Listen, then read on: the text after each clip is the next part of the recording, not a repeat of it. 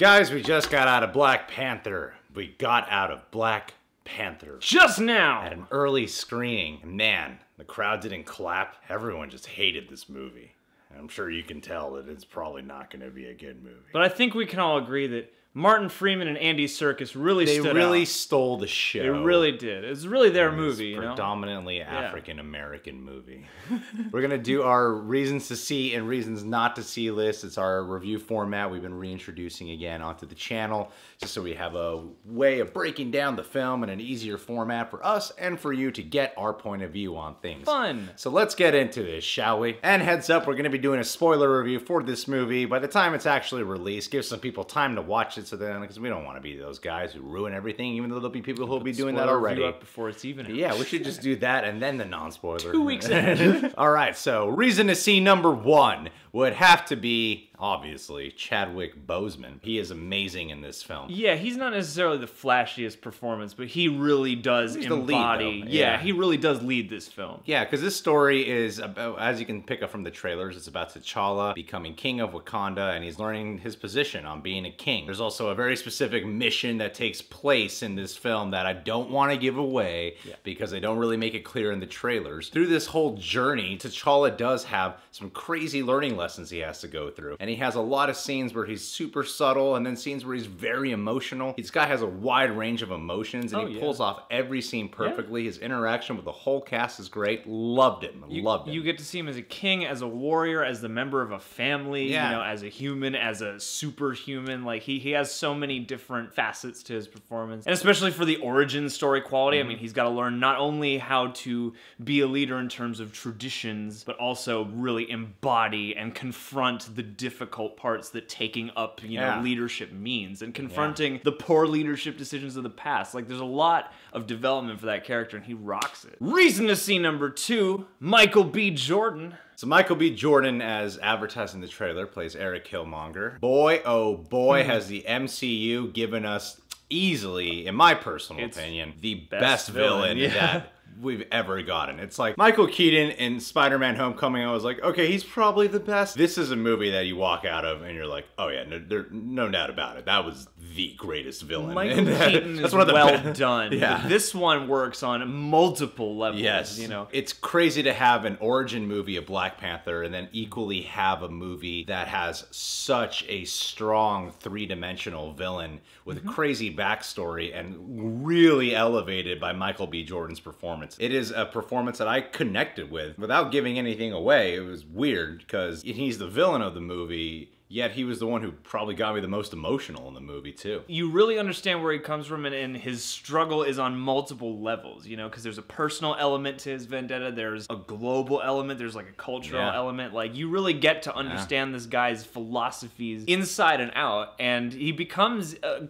really compelling villain because of that, because you get why he's fighting, and the face-off, you know, in terms of just the weight of him versus T'Challa is really beautiful. In a lot of ways, this is his movie too. Yeah, I mean, because they're at the core of a philosophical debate that will affect Wakanda. Yeah, and also this is the sexiest Michael B. Jordan has ever been. Yeah, I was watching him style when I was like, yeah, this guy's freaking sexy. I'd let my girlfriend have sex with this guy. He's scary, but he also just owns the room. Like, yeah, I'd have sex with him. Reason to see number three, Lupita Nyong'o and Denai Guerrero. Beyond this movie being a film that really celebrates African culture in a lot of ways and has a lot of black pride, which is one of the best elements of this movie. What are you doing?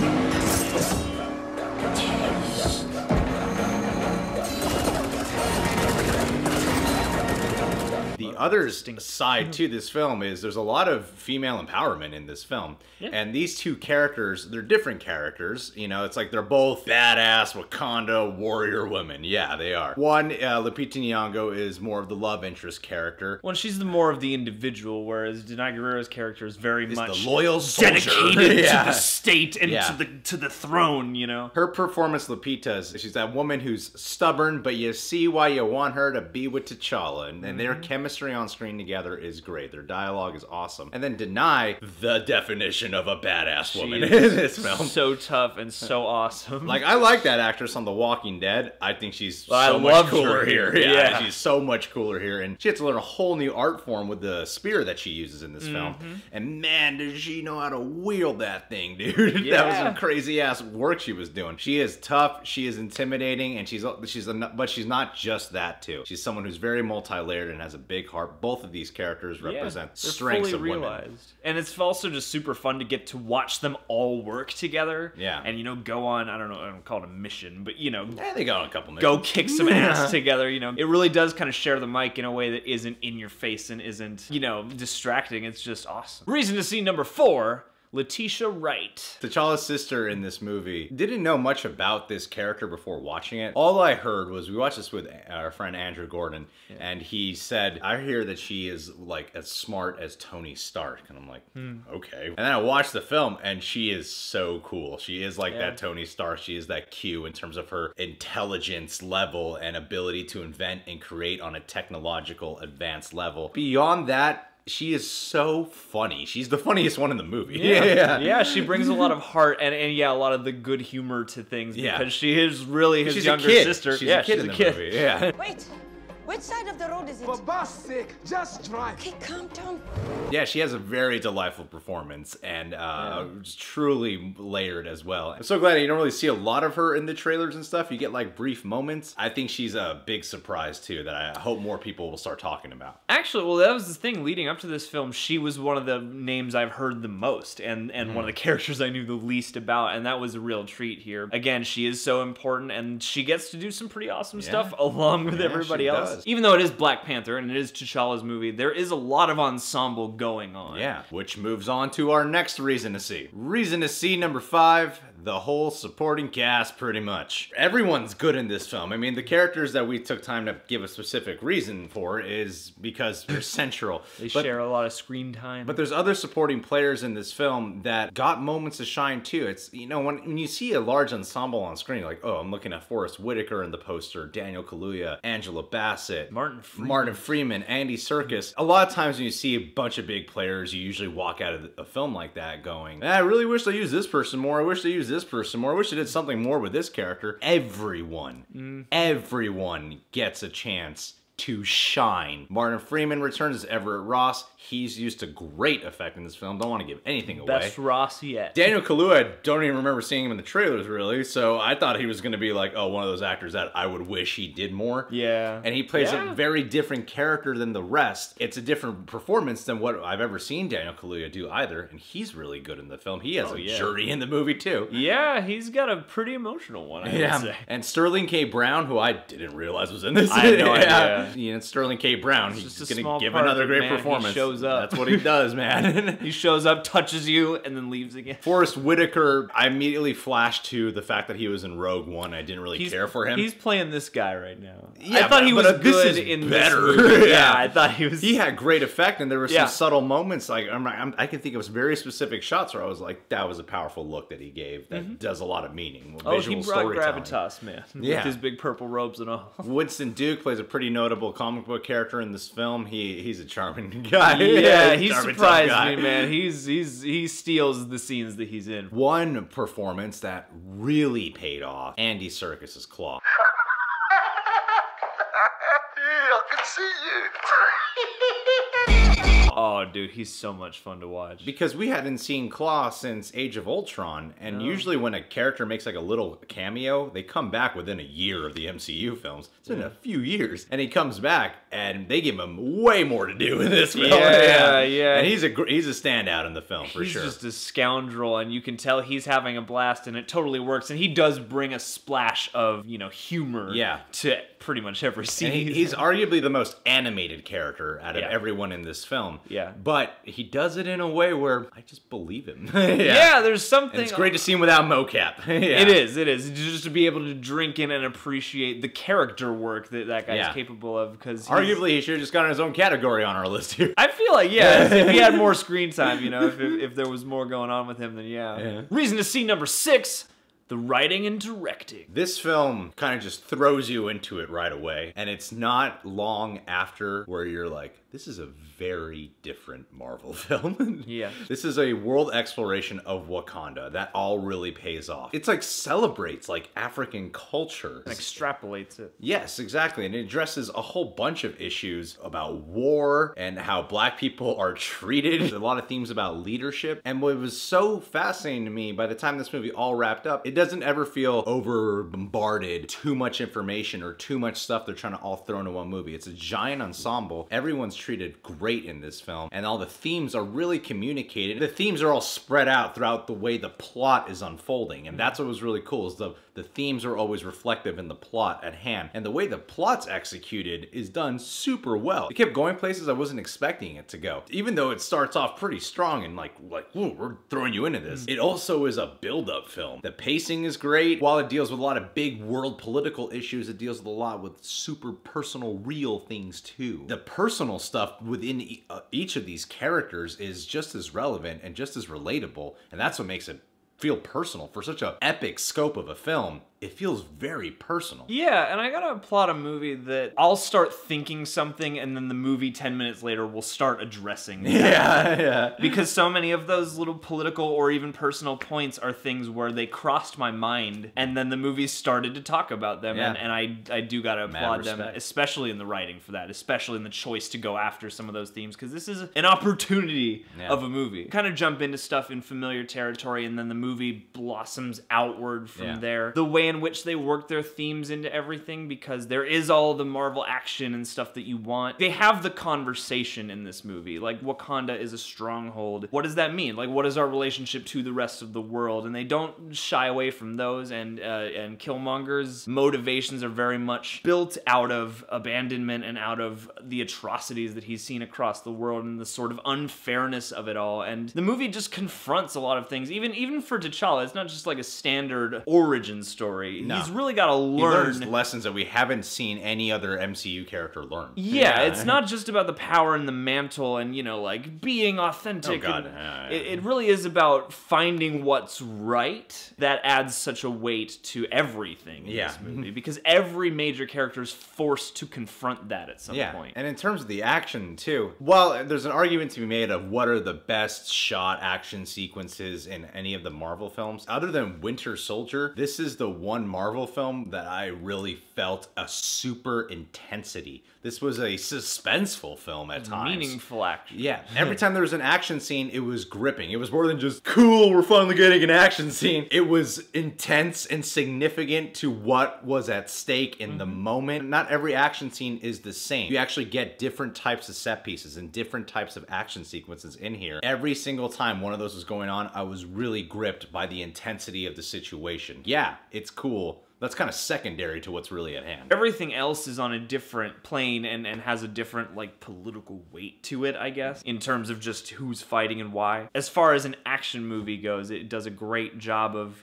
effortlessly working it in. Yeah. Reason to see number 7, visual effects and design. This movie has a really cool palette to it in terms of just the color. Like, it's the most colorful Marvel movie in a completely different way. It's not spandex and everything. Yeah, and it's not 80s nostalgia. Yeah, you know, this is really mired in culture, and I really appreciate this movie for it. It makes it all the more distinct because of that, and everything is filtered through that. Their technology is filtered through that. The color choices are filtered through that. Costume designs. The costume the designs. makeup designs, are really amazing to look at, you know, and there's a wide variety. And it's the most impressive, arguably, to me of all these, because it's the least familiar to me. The most impressive aesthetic of it is when it's honoring the African culture. The cinematography in this film, I think this is one of the better looking MCU films. I think there's a distinct look to it. Oftentimes in the MCU films, they kind of feel like they're shot by the same people. And, yeah. You know, it's like, yeah, there's something. They have a uniformity. Yeah, here, it doesn't feel that way. Like, there's specific types of color tints and cinematography and set designs, just the imagery itself. I was gripped by this film when just looking at it, because it just felt, I would kind of forget I'm watching a Marvel film. It has its own vibe, and the cinematography and the designs all kind of come together to accentuate that. If there were moments where other MCU things were referenced, I was never really thinking about about the I rest of... wasn't even really aware. Yeah. Yeah, and it just wasn't in my mind. All that was in my mind was this movie and each passing moment. And I feel like the way they captured it and the way they designed it all, like, it really drinks in the design, so you really get to experience the world of Wakanda as it unfolds in front of you, you know, instead of having to have somebody give you like a massive info dump here and there. And a little bit of South Korea. Reason to see number 8,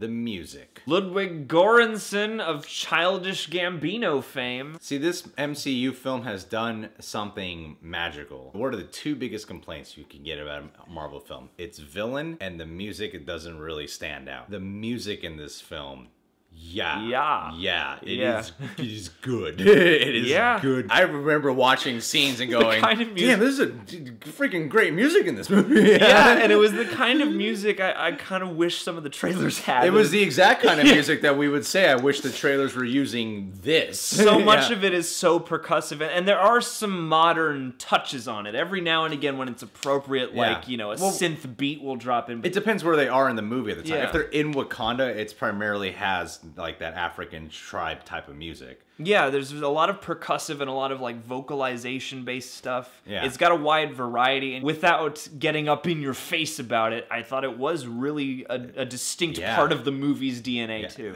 It's the one MCU movie where I'm like, I would get the album. And I mean, even with Kendrick Lamar's, fits. And I think it's one of the other ones too, because I think that's the one that has like Vince Staples or something on it. Everything again comes together in a really nice way, and it's nice to have a Marvel movie where you can point to it and go, the music is memorable too. Because I usually only just remember the Avengers theme. Yeah, it's because we've heard it a bunch. I finally caught up to it. Reasons not to see.